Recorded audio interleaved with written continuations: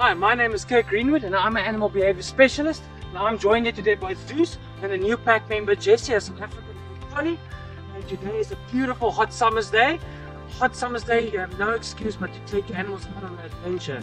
As you can see, I'm going to take him in for the water. Introduce him as a little pup. For his first time he's going to touch water. Already in.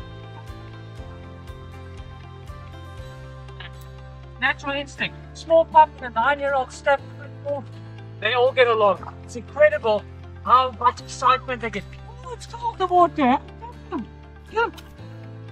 But your face cold.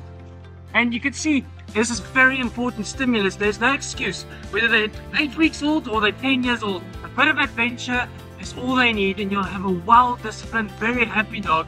And he's learning so much right now from the older dog.